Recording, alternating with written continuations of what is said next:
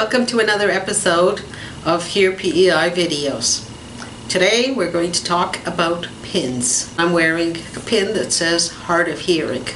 I feel that as a hard of hearing person, I have a responsibility to let other people know that I have difficulty hearing. It's a bold step that we've had to take in the last few months. COVID-19 has changed the way we do a lot of our errands. There's plexiglass barriers. People are wearing face masks that cover their mouths, making it very hard to distinguish what somebody is saying. Some people are wearing a shield on top of that. And for each barrier, you're losing volume of sound. One of the things that you can do is make it a little easier on yourself and do a courtesy to everyone else that you encounter by wearing a simple pin, which is a visual reminder to everyone that meets you that you may not always hear what is being said. It saves me from constantly asking people to repeat themselves, and I feel I am doing them a favor and also doing myself a favor by letting them know I am hard of hearing. Here at Hear PEI we have a couple of fashion pins, such as this one. We have another one that looks like this. That one looks like this. And for those who don't go into flash, we've got two classic pins. This one we have been selling for years, and this year we introduced a bilingual version. Now many of you may be thinking, it's nobody's business if I have hearing loss. I shouldn't have to tell anybody. But if we expect hearing accessibility in businesses, services, doctors' offices, banks, then we have to let them know that those services are needed, and by staying quiet, we can't. Second, you run the risk of people misjudging why you are not reacting quickly enough or appropriately enough to what is being said. If you find yourself saying, "I don't understand, could you repeat that?" you know that there's a problem. If you simply wore a pin and let people recognize that you can't hear properly, they will automatically face you. They will automatically speak a little bit louder and more clearly, and your interactions will be a little bit easier. I, as a member of the hard of hearing group that we formed, became aware of the fact that we should be more proactive, and we should let people know what our challenge is so that they may talk to us in a manner that we can communicate effectively. Let me tell you what happened a few weeks ago when I was in the grocery store. I was behind a lady. A man was in front of her, an elderly man who clearly did not understand what was being said by the clerk in the store.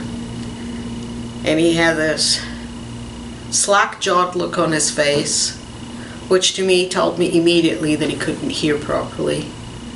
People behind me thought he was senile, and there were comments like, "Who let him out without his caregiver?" People were impatient because he was holding up the line, because he didn't understand what was being said. He didn't understand what he was supposed to do. I did start to wonder why on earth he would have thought it was more appropriate or much better for people to think that he was senile rather than that he couldn't hear. A lot of people with hearing loss feel that they don't want to admit they have a hearing loss. They might think that they have a hearing loss due to the aging process. It's very different than vision. People with vision loss will go out and get 2-3 pairs of glasses, one in red and one in black. And with hearing aids, it's not like that. It tends to be something that many people don't want other people to know. If you can't hear properly, do yourself a favor, advocate for people who have hearing loss, such as yourself, and wear a pin. It's time to be visible. Before the pandemic, I never used to wear this type of pin indicating that I'm hard of hearing. Now I do.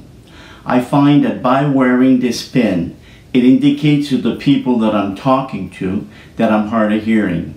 And I feel that I have a better quality of service because of that. A few weeks ago, I had to go to the hospital for a blood test, and I wore my hard of hearing pin.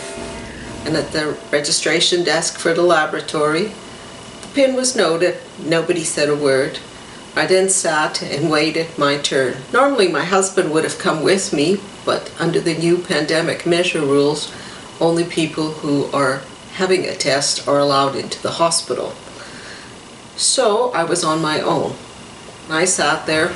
I had no idea who was being called because I couldn't hear a word. And I only knew if my name wasn't called by the person who would get up ahead of me. But then, all of a sudden, very clearly, my name was called out. I think they could hear it all the way to the entrance hall of the hospital. I understood everything perfectly. The entire time that it was my turn for the blood test, I could hear everything that was being said to me.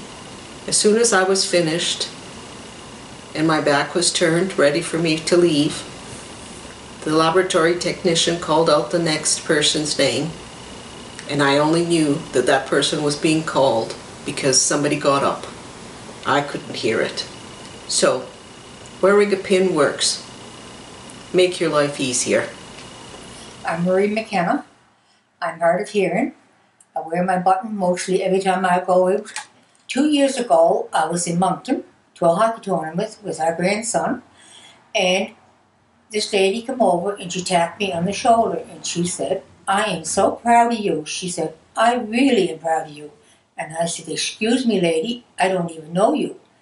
And she said, "I know you don't know me, but the fact that you wore that pin for hard of hearing, my mother and father both are hard of hearing, and they would never dare put a pin like that on because they're scared that somebody would make them feel less a person, that they would have a show on the pin." So anyhow, I told her that if I didn't have the pin on, I wouldn't be part of a lot of conversations. Hi, I'm Bernard, Marie's husband, and I want to say I'm very proud of Marie for wearing the button. She wears it pretty faithfully all the time. I just want to say that I'm very proud of her. Support her. Thank you. We hope you have enjoyed this episode of Hear PEI videos and that you are ready to take on the challenge of wearing a hard of hearing pin. See you next time. Bye-bye.